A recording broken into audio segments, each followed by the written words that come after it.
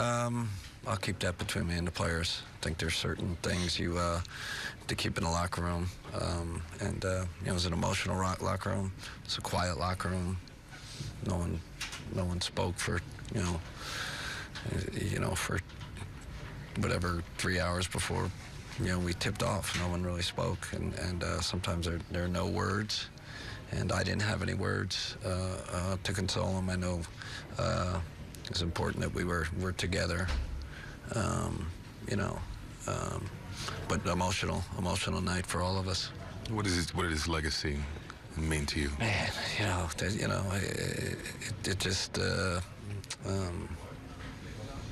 it's iconic. What else can you say? Like, iconic, and all of us, I think, here, like it's like the memories of him, they're ingrained. There's iconic is the best word I can use. Understanding that some of the games were going on earlier than other ones, I mean, did you think there was a chance that they might not play these games at all? I mean, I'd rather keep my opinion on that to myself. What I thought about that, what I think about that. Have you talked to Kyrie? Yeah, I was with him. I'll keep that private, but they were very close. Tough times. And you were in the building, I think, when he set the record here, weren't you? Yeah. Incredible performance, and that's iconic, right? And I thought about all our guys that have played again, especially GT and DeAndre, those guys.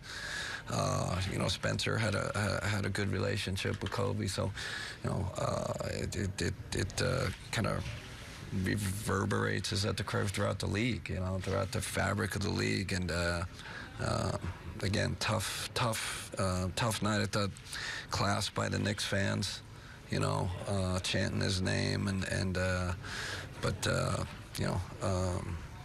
very difficult night. Were you guys already here when you found out, or were you? Yes, we were here. Is it tough to prepare for a game under those circumstances? I don't know. It's just surreal. Like, you just, like I said, it was just complete silence. It wasn't a word spoken, and a tragedy like that, there are no words. But I'm glad we were together, and that was we were present, and but no one spoke. When you think about Kobe, would it be fair to say that we all know how competitive he was, but he was also a great teammate, and that's a hard thing to kind of bond, but he did it well. Yeah, I wish I'd had the chance to be around, coach him, or that would have been, or be on the team he was on. I just, the competitor. I think how he pushed other guys too to be great. I think he had that.